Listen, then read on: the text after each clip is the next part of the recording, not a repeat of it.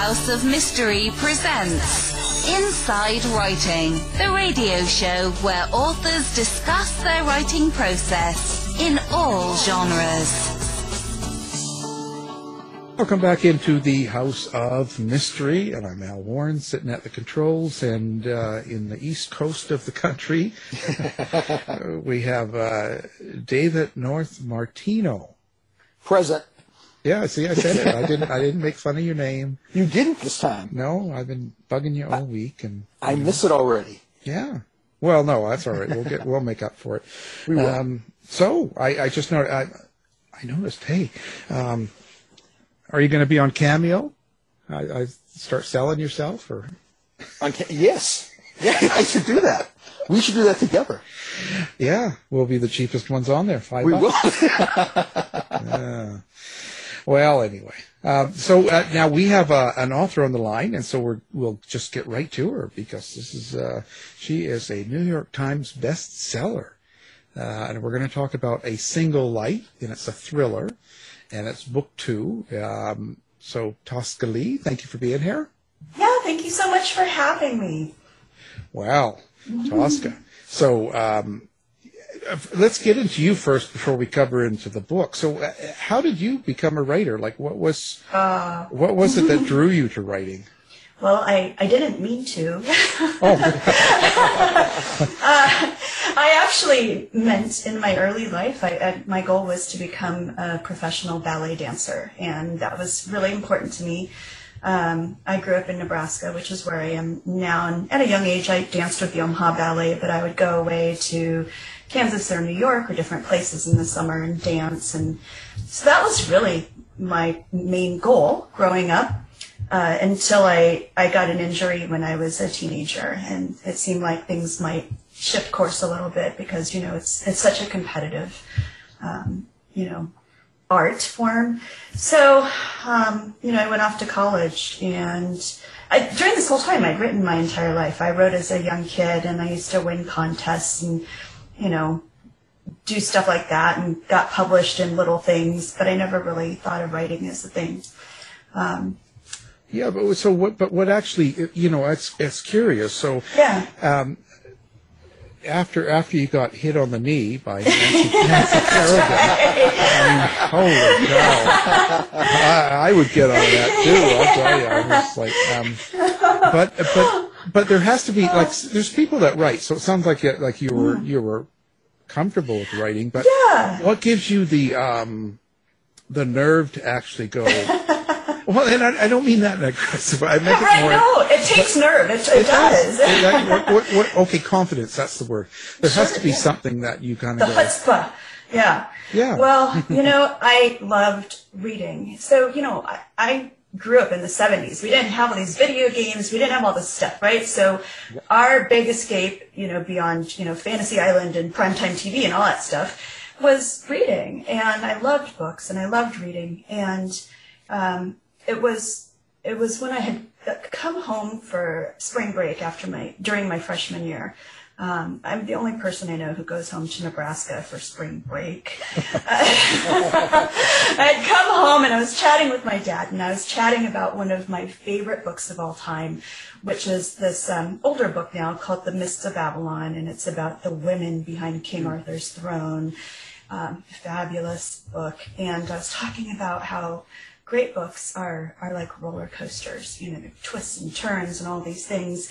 And I just blurted it out. I said, I think I'd like to try to write a book of my own, because the thought was, maybe I could provide the same kind of roller coaster ride to somebody else as well. So my dad at the time said, okay, Tosca, I'll make you a deal. He said, I'll pay you what you would have made working at the bank this summer. I was supposed to work as a teller for the second summer in a row, and I was a terrible bank teller. And, not good with numbers. Yeah. And he said, I'll pay you what you would have made working at the bank if you will write your first novel, do it full-time like a job, and, do it 8 hours a day and do it full-time this summer. And I said, deal. So I wrote my first novel that summer, and it was really bad. It was pretty terrible. But, that's how I started. And it started from a love of reading. Well, that would have fit in the 70s, Disco, Love Boat, Fantasy Island, and a really bad novel. It could have sold. That's true. Right? That would have fit right in. That's true. But so now, so you move on and you're writing, and you've been pretty successful. It looks like, obviously, you've been doing well. What's the biggest thrill you get out of this now when you look back at it? I really like entertaining people. I mean, at first there's always the thrill of I got an agent, or I got published, or I'm now with Simon & Schuster, and that's really cool, or, somebody's asked to option this or whatever, and that's very fun. That's always exciting, though, you can die of optimism while you're waiting to ever have anything made into a movie or something. But, the really cool thing for me now is, and I've been writing full-time for about a decade now, actually. It's just when people say, this got me through this tough time in my life. So I was in the hospital, or I was going through a divorce. I was taking care of, aging parents, or, whatever. And this is why this book of yours meant a lot to me. And I really love that. Right. So you like interacting with your readers, and you like that they're... I do. Yeah. Yeah. That's the candy part of this job for me. And that's something that's been really hard for me to not have this last year, because I really love getting out and seeing readers face to face. I'm a hugger, and that's like, can't hug anybody anymore. It's like, forget it. Yeah. So I miss that a lot. Yeah. Oh, so how do you deal with the world being so social media orientated now? That's something that's you're not used to in the 70s. Both you and Dave are from that time period. I'm even older, Absolutely. So I'm grandpa here. But so this whole social media thing, and where every time you do something or put something out, or there's something like that, there's like a million people that can comment on any little thing, right? And how does that affect you, and does it stop you from interacting with your readers? No, I mean, in general, I enjoy it, and I think I'm fortunate in that. I try to stay up on it as much as I can, but that said, every now and then I post something and I, have a little moment of anxiety, or what will people think of this, or how's this going to come back on me, or, whatever. It's really a two-edged sword, and I'm disappointed a lot by the fact that, because it is kind of anonymous in many ways, that people feel they can drop their filters and be rude and things like that. I don't care for that. So, yeah. Well, it's just sort of the way society's gone, so it's kind of something you kind of have to get a tougher skin, I guess, right? A little bit more of a front. Yeah. So now you write fiction now. So the last series, these last two books, now I guess they're kind of considered a medical thriller, or action thriller. I'm kind of not sure where it's kind of a on that sort of thing. Now it also is centered on kind of a a pandemic and all that sort of stuff. I'm sorry. No, but what timing? What timing? Did that sort of... Well, what got you into that? Because this was done before the real pandemic hit. So what kind of lit the fire for this one? Well, I had, a few years ago, I had seen this article about this it's Siberian village that a reindeer carcass had thawed in the melting permafrost, and it happened to be infected with anthrax, and it made this neighboring village sick, and a young boy died. And I remember thinking, wow, that's really scary. And when I was reading this article, these other related articles popped up kind of to go with it, and things like these seeds that are 30,000 years old that have been germinated by scientists into these flowers, and scientists being cautious and wary at best, and downright, concerned at worst about things that might be coming out of the melting permafrost. And I just thought that was really fascinating. And having stories about diseases that come out of the permafrost is not a unique thing. There's been stories like that before. But I thought it'd be kind of fun to delve into that. I do like disaster stories. I do like, kind of not just pandemics, but disaster type stories. I like run for your life stories. So I don't know why, but yeah. So I took this idea with me to, in a short list of favorite ideas to my publisher in New York for a meeting to talk about what was next. And my publisher pointed to this one, which I was really enthusiastic about, and also this other idea about a young woman starting over after leaving a doomsday cult that she'd grown up in her entire life and having to start over in the outside world. And he said, I like this one and this one. I think you should put them together. And I remember thinking, what are you on? How does that work? But I said, okay, I'll give it a go. And I came home and started working on it. And that became The Line Between and A Single Light. Do you think these two books have crossover appeal for both people who enjoy medical thrillers and science fiction? Yeah, I think so. They have been categorized in the medical thriller genre. It is about a pandemic. A Single Light has won awards in the science fiction category. So they definitely encompass several different genres, the medical genre, thrillers, disaster, dystopian, all that kind of thing. So. What got you down that? Like, why? So disaster and sort of like what? Is this sort of? Do we need to bring in our psychiatrist here? Yeah, probably. Is it free? Yeah, it's free.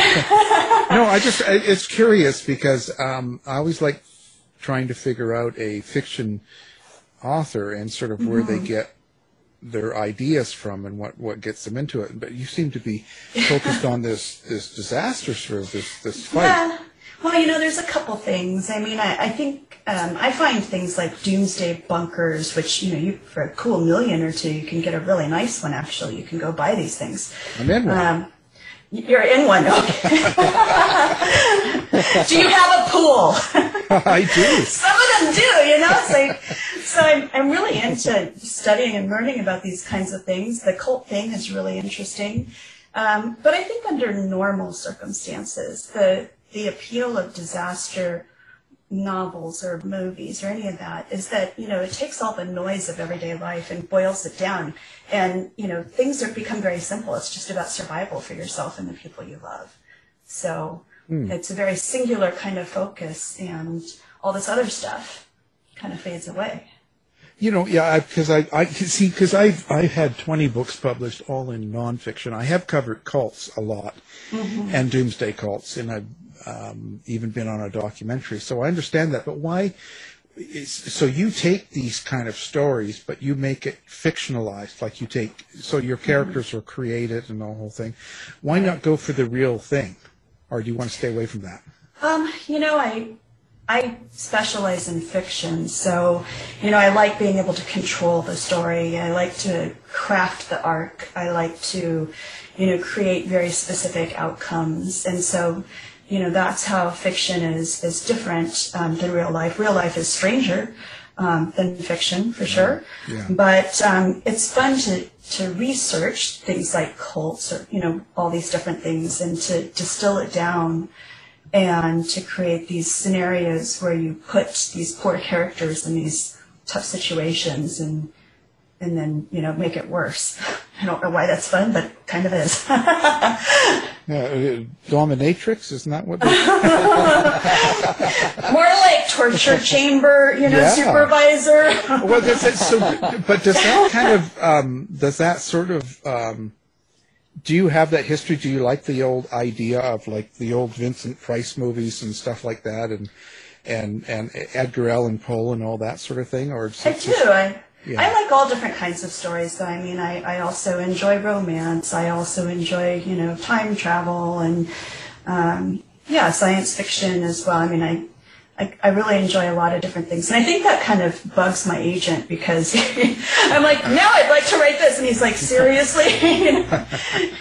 Could you be more all over the board?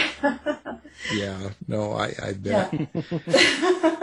But, you don't want to eat the same thing every day, right? You don't want to read the same thing every day. I don't want to write the same thing every day. So,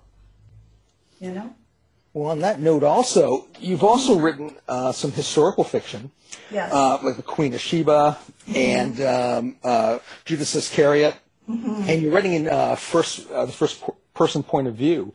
Yeah. How do you get into the mind of a historical character like that?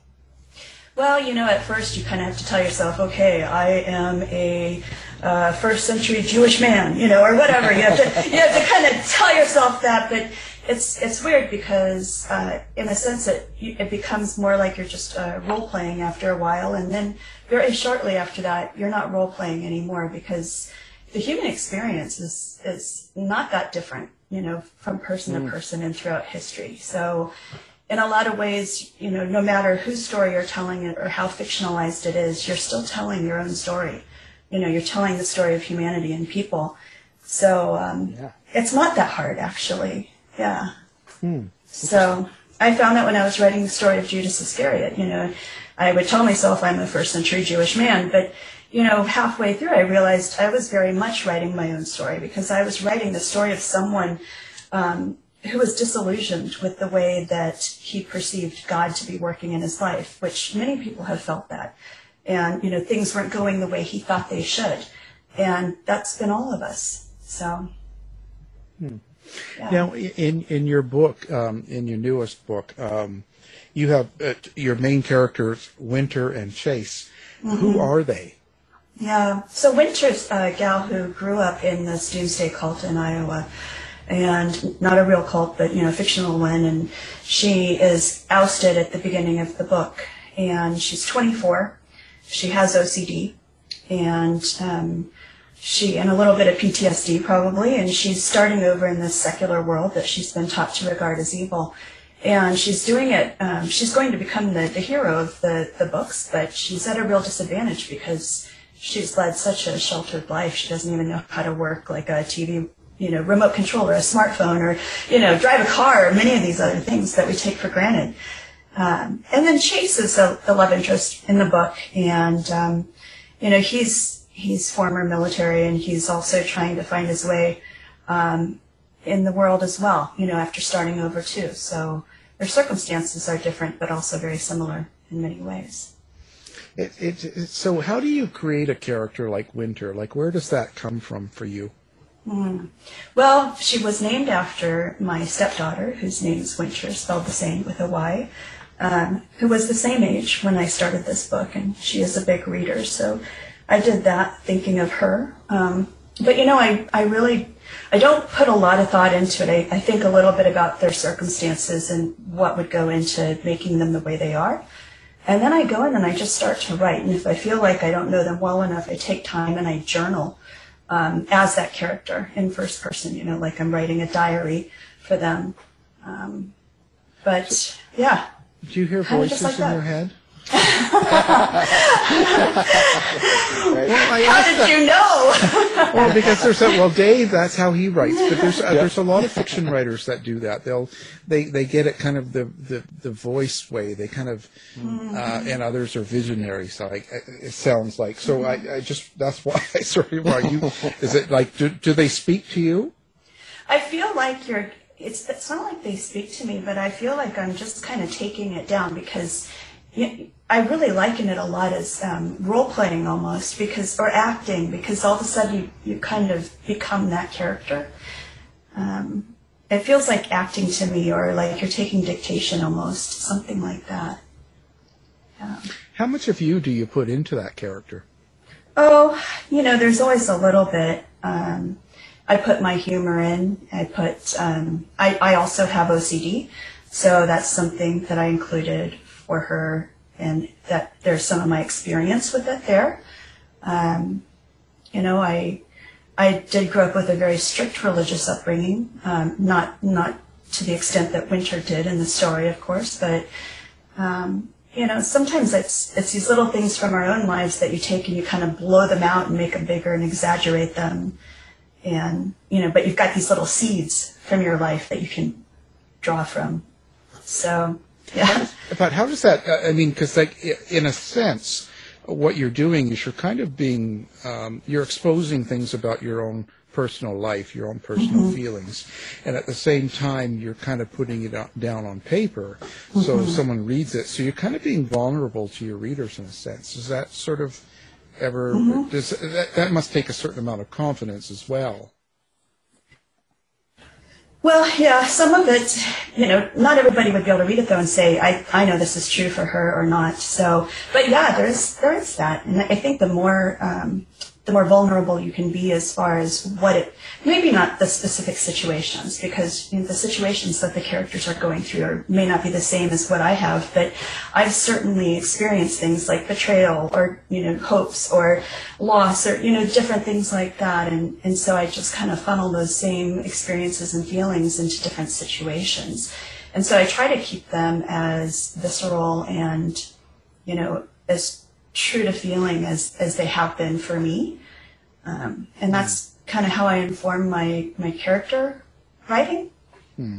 Yeah. And then Chase. So when you've got a male character like that, where do you get your inspiration to do the male? We want names. Yeah, we want names, phone numbers, addresses. We want it all. My husband, actually, my husband is. I steal little things that he's done or said that I, as a woman, really like, and it's kind of funny because then people say, "Oh gosh, I just love Chase so much," or "I love Luca from this other duology I did so much," and I just kind of smile. Yeah, keep your hands off it. I even had a male editor once. I put in, my husband's name is Brian. I put a Brianism in there. And I had a male editor say once, "Oh, please, no man would ever say that." And I was like, "Oh, but, he did." Well, there you go. You never know. You never know. So what is it you want someone to get out of the book? Like, besides the story itself, someone takes home and reads this book and that. Is there something you want them to take away from it? Yeah, well, first of all, I just want them to be entertained. I mean, yes, I do hope that, especially with things like my historical stuff, that they must be interested in that period or they probably wouldn't have picked up the book. So I do hope that they may learn something new. But, if we only wanted to learn, we'd all be reading nonfiction. So, we go to fiction to be transported and to step away from this life into a different adventure. And that's what I'm hoping to provide, is that roller coaster ride for them. Wow. It's kind of a whole interesting concept. So what made you go into this pandemic? Yeah, once again, it was kind of that disaster thing, but also I have the advantage of having a sister who's a physician and also teaches med school. So she was able to help me kind of design the disease, which is based on a real disease, a prion disease, but the way that it's done in the book is not something that has happened in the world yet that we know of. So, so she kind of helped me design that. And, it's just, dare I say, fun. When the stakes are high, like you could get sick and you could, prion diseases are always fatal. You can't, there's no recovery from them. So that raises the stakes and it makes it more fun, more dangerous. 10,000 words, one book. Yeah. It's like the Mile High Club for writers. Right, yeah. Have you written 10,000 words in a day or over? I find that's rare for me, but is that something that you do regularly? I do. The reason that I have this T-shirt and that I push writers sometimes to really go for those big word days. My biggest word day, I think, was 14,000 words, that'll wipe you out for a while. Yes. Yeah.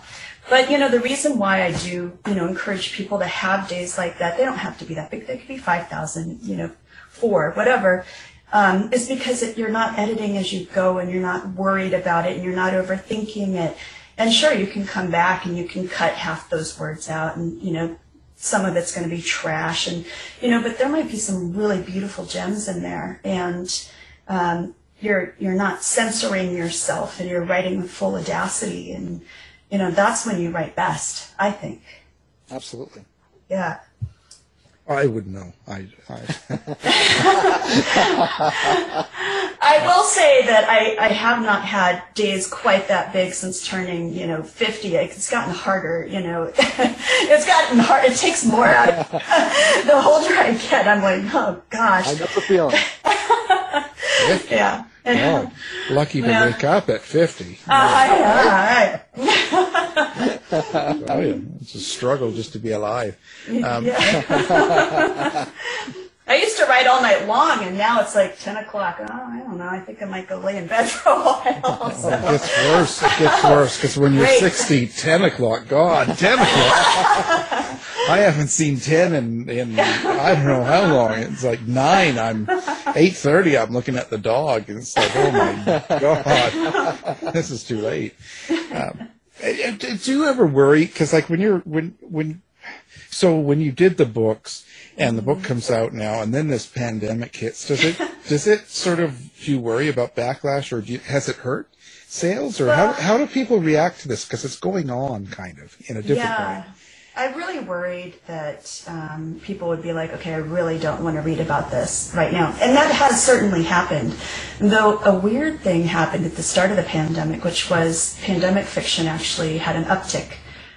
So did movies like Outbreak and Contagion. So why that is, I don't know, but I did worry about that. We those two books were in development for television, but that got put on the back burner because nobody wants to do that right now, So yeah, especially if it's very real, like it's still going on, right? Yeah, it's kind of like too soon. So yeah. But I was worried about it though. Those two books have been my most decorated books as far as awards of any of my books. So there was that. Yeah, but how does that make you feel then when something like that happens? Does it change how you feel about writing and how you feel about these books? The awards? Yeah.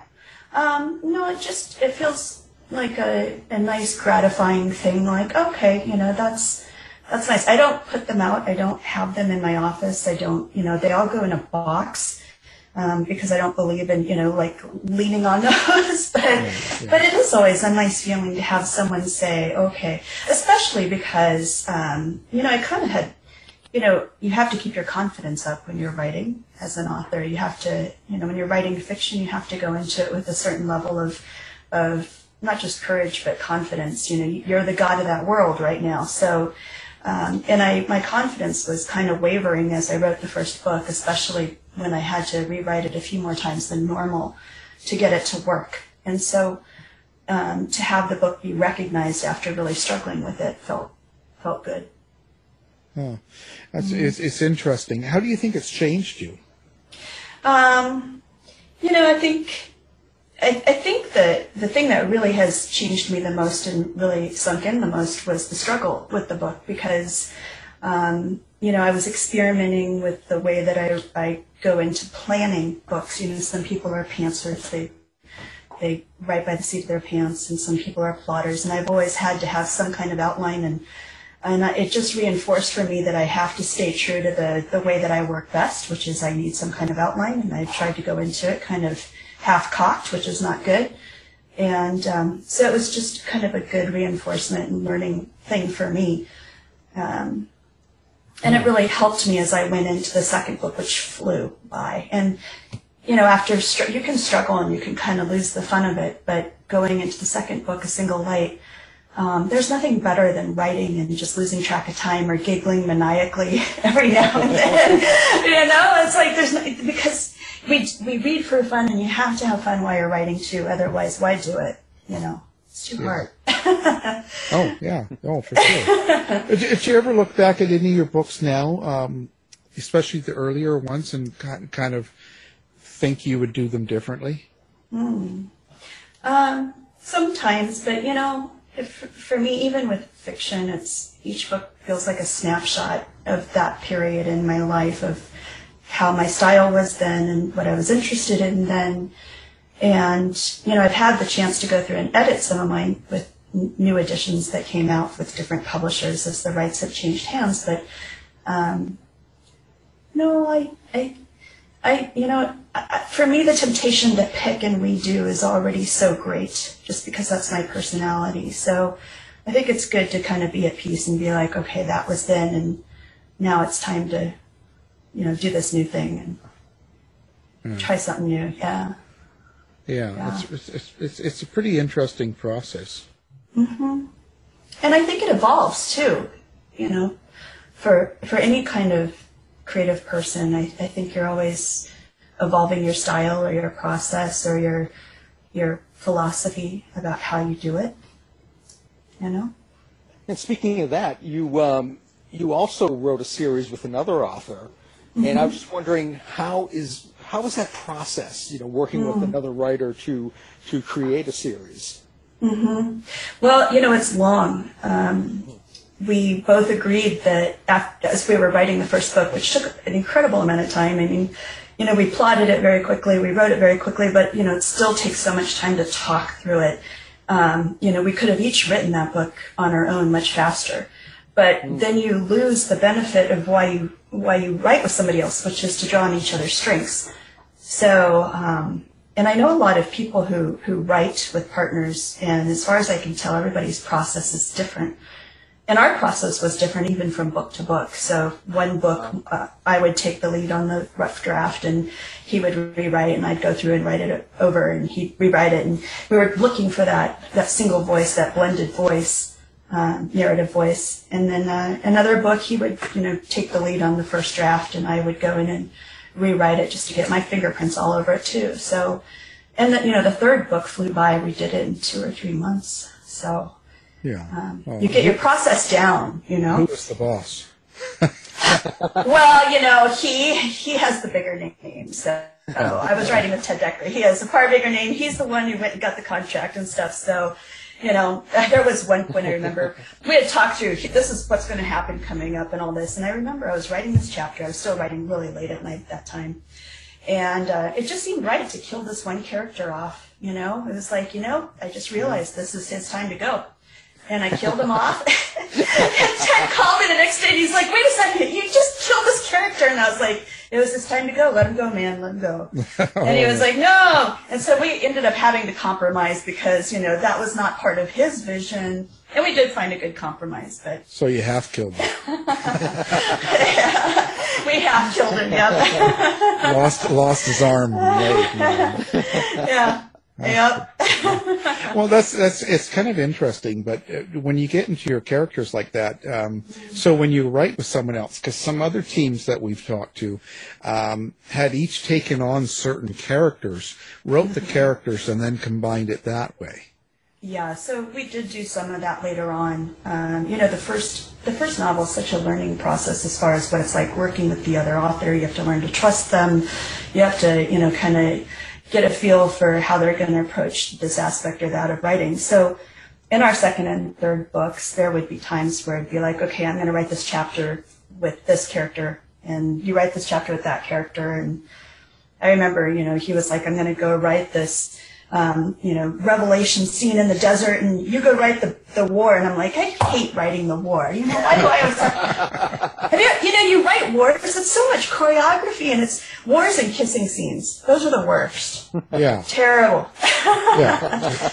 Just go right to it. Yeah. Yeah, it's like, yeah. Wow. It must be hard in a sense. Because what if you get with a writer that can't write? Well, you have to choose your partners carefully, Well, I mean, that would be like being on a set of a studio, and then you're with some actor that just doesn't really have it, Yeah. But, Yeah. I'm just, Yeah. Yeah. Don't be a weenie. No, I'm just being a weenie. I'm just being that way. So what would your advice be to a newer writer, someone that's hasn't published but they've been writing and they don't know what to do, or what's the best advice you can give to someone that's new to this? Well, keep reading a lot so that so that study as you're reading, so you're picking up what's really working well. study your favorite books that made you want to do this, and find out what is it about this book that's so great that just enthralled me. So keep reading, keep studying, and then keep writing. And you really have to be tenacious as a writer, and you can't give up. And to get that authenticity down, I always say write like no one's ever going to read it, even though that may go against the idea of wanting to get published. But I think when we write that way, that we are getting the good stuff down without worrying about what people will think, and that's when the best stuff comes out. So write like no one will ever read it, and then I always say get the clay on the wheel. So basically, just don't stop and pick. Just get it all done and go pick at it later. But if you don't finish it, you're never gonna get published. Right. So the story itself is probably the most important.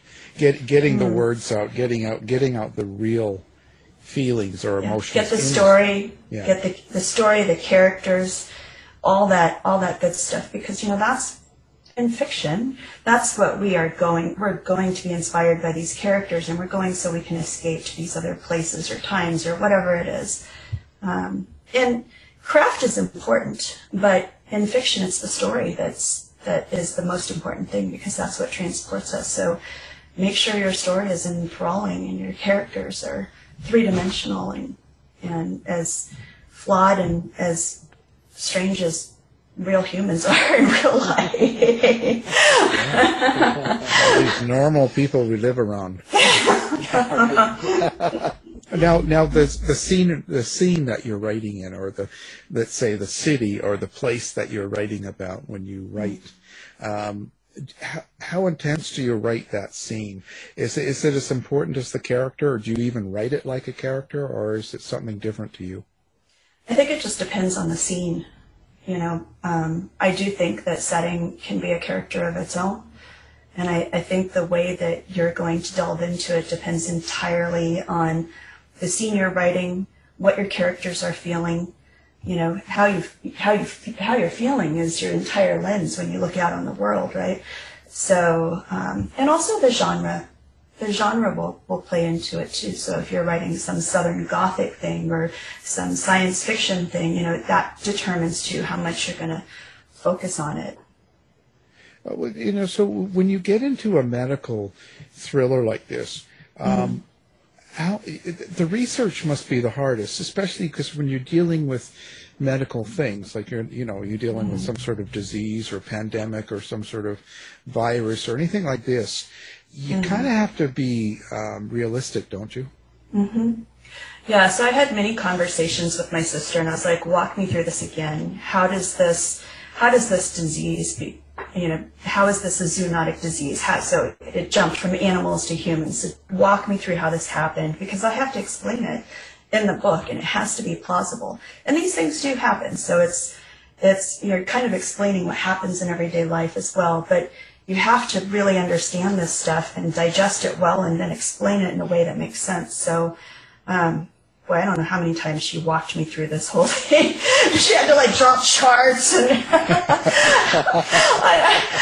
I'm really sorry that I'm kind of, I'm not picking this up real fast, but I got to get it right, and you have to get it right, because you're going to have in this instance, I'm going to have doctors who will read this in their downtime, and I have, and when I write about Judas Iscariot, I have historians and I have pastors who read this stuff and who have been studying all this stuff for decades of their life. So it's really important to me to get the research right. Yeah, I would imagine, because it would lose its sort of, and if someone knows, and if it's really kind of not very realistic, it kind of loses its draw, right? Completely, yeah. It just yanks you out of that suspension of disbelief that fiction is so dependent upon. And, and I also have my pride, It's like, come on, I don't want to, and maybe that's where the OCD is helpful, because I am a real nitpicker about things. And so I have been known for my research, especially in my historical novels. And I take pride in that. How long does it take you to put together something like this? Well, this one, I spent a few months researching it, and it took me about 4 months to write each book. my novel about Judas Iscariot, I researched full-time for a year and a half. I went to Israel. I recruited experts, historians and theologians and all these different people. And I wrote it, I wrote it really hard for about 6 months, but it was all in all about a 5-year process.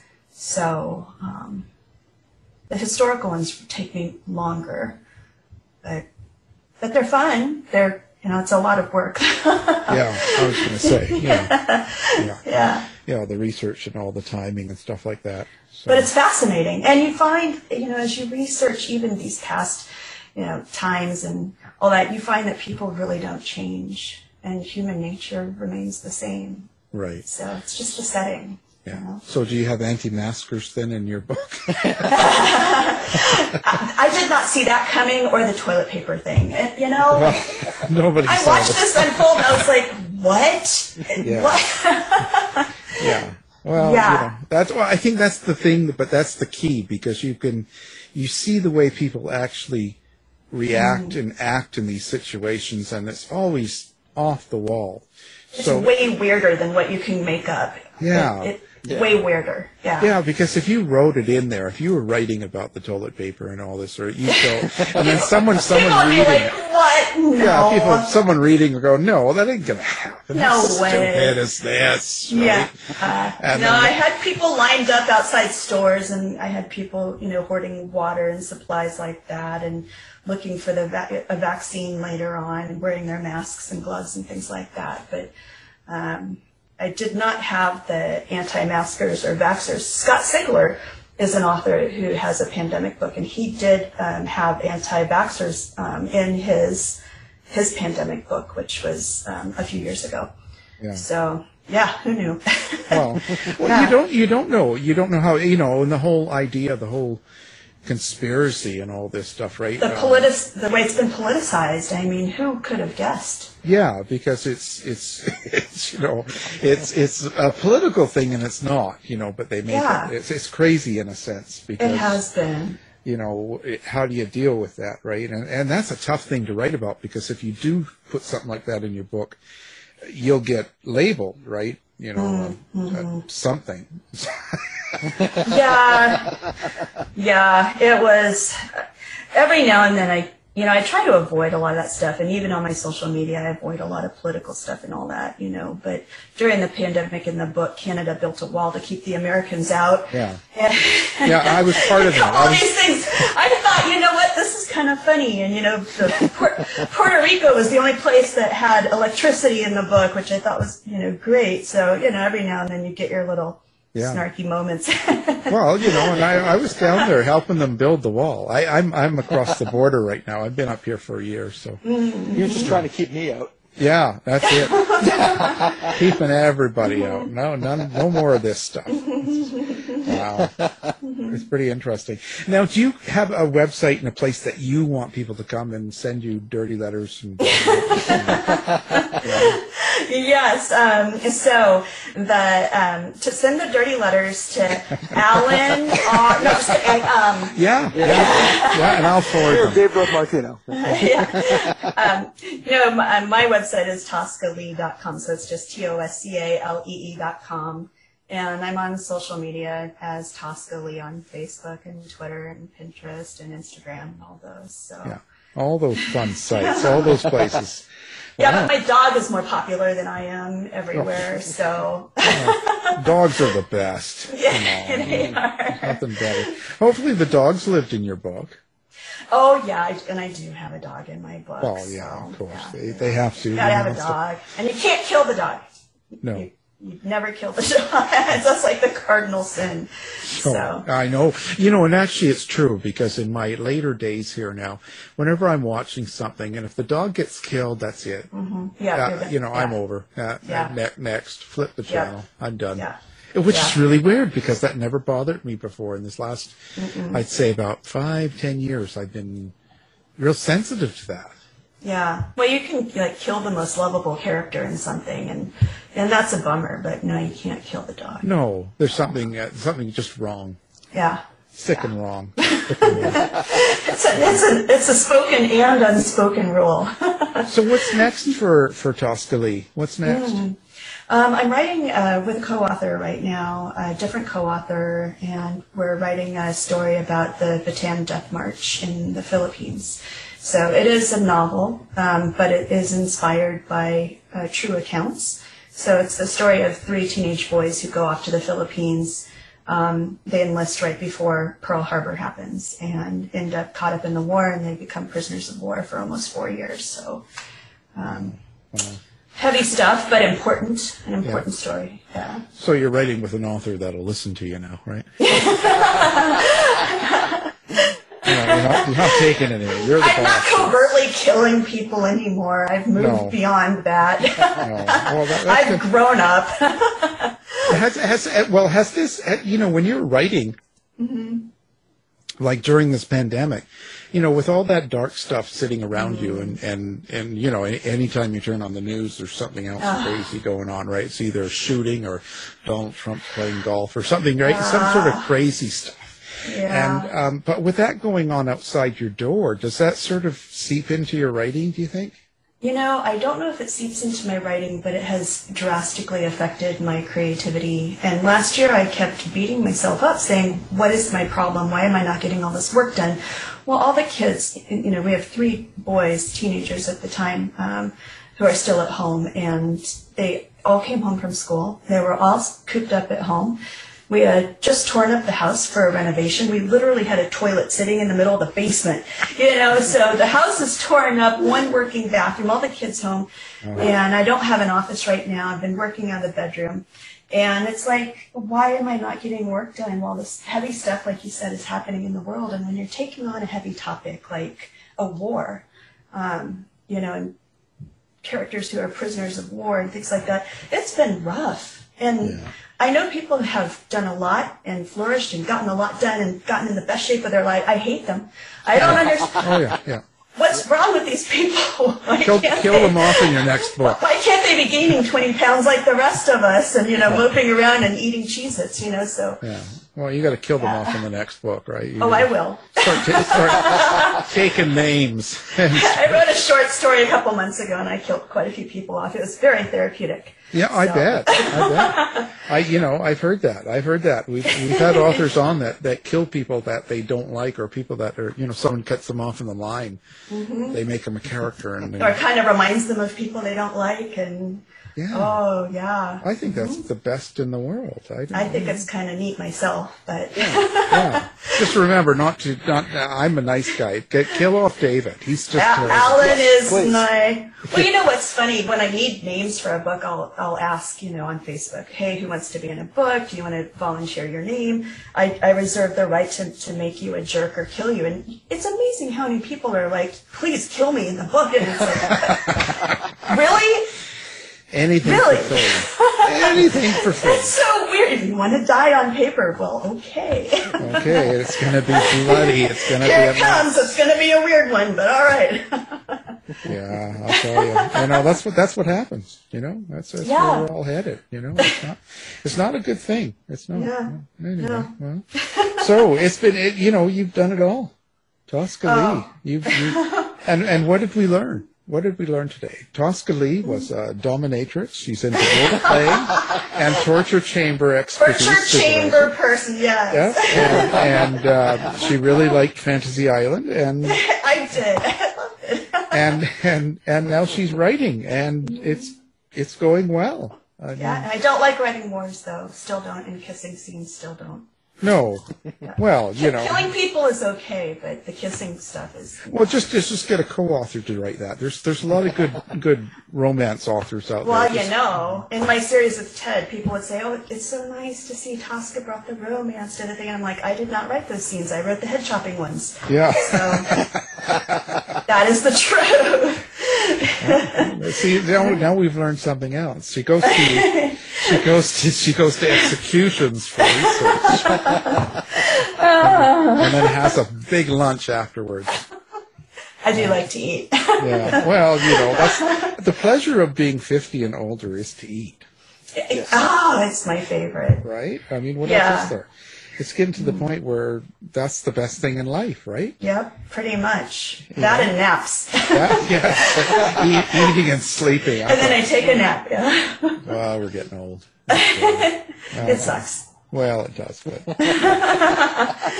well, it's been a pleasure, and we haven't had a dominatrix on the show in 10 years, so this is great. I'm so happy to be here for you guys. Yeah, well, this is great, and we'll have your website and your dominatrix site up with ours, so people can do one click. You can order a book and maybe and a whip. A whip. That screws. She's doing signed whips. Okay. Could you imagine doing a book signing if you get a free whip if they buy 2 books? I bet somewhere it's been done. Yeah, well, you're probably right. But get Mickey to arrange this. Yeah, great. Poor Mickey. Yeah, well, he's the guy. My publicist, Yeah, he's the one to do it, I'll tell you. Well, it's been a pleasure. So, thank you. We've been talking with the New York Times bestseller, Tosca Lee, and the newest book is called A Single Light, a Thriller, and it's The Line Between Book 2. Thank you for being here. Thank you so much for having me. It's been such a fun time and pleasure to talk to you guys. Thanks, Tosca. Thank you.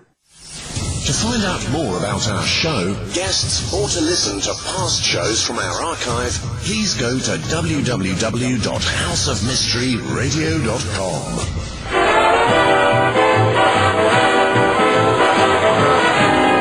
The mission has been completed.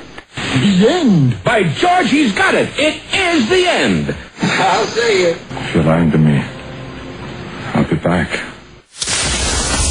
This has been a production of Something Weird Media.